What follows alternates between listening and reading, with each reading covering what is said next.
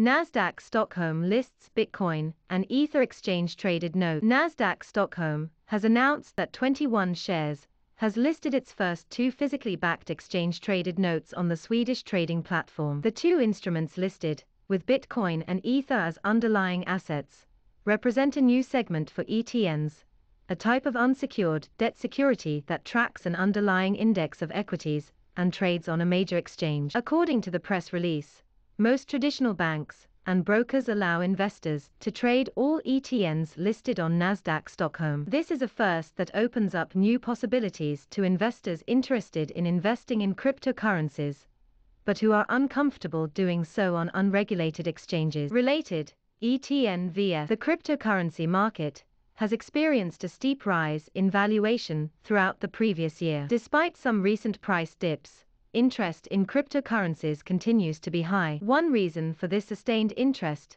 may be the possibility of increased institutional investment in the market. As institutional investment in cryptocurrencies increases, we'll likely see more products, such as ETNs, being listed on regulated exchanges.